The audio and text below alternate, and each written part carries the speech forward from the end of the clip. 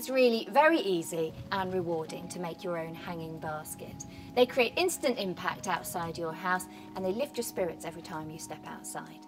The best time to plant them is late spring. Now that gives your plants plenty of time to bed in and they'll reward you with beautiful blooms for the whole summer. The hanging basket I'm using doesn't need a liner, but if yours does, then you can get one from the Suttons website, or you can use moss. This one also has a flat bottom. If yours has a round bottom, then you can stabilise it by putting it in the top of a bucket. So another special little feature of this one that I have here is these pop-out doors.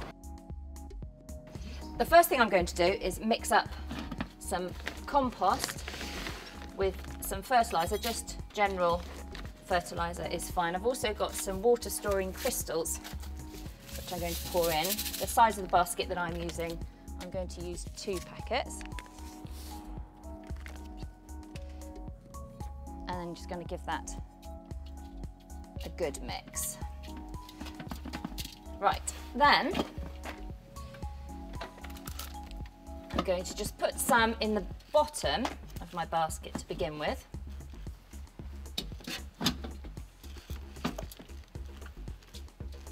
And then I can start planting it up. I'm using begonias because they have beautiful large blooms and they look really contemporary and structural.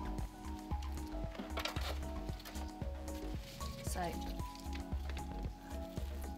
get it out, you make sure it's going to fit. Now the beauty of these little doors is that your roots are kept beautifully safe and intact whilst you're filling your basket. And putting the little cage back in place is very simple, like that. And now I'm going to fill up the bottom before moving up to the top layer.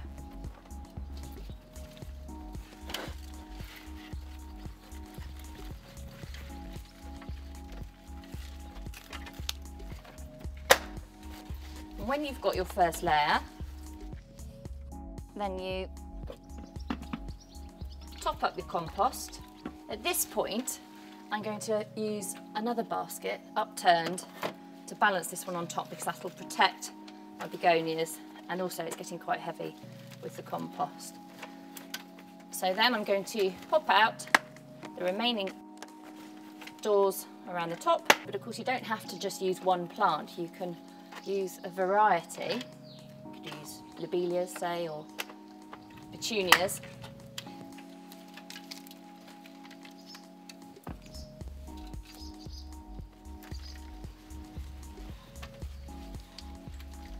Beautiful begonia. It's going to add some height, and don't worry if when you're doing your top layer it doesn't look particularly full, because once the plants have bedded down they'll bush out and look beautiful.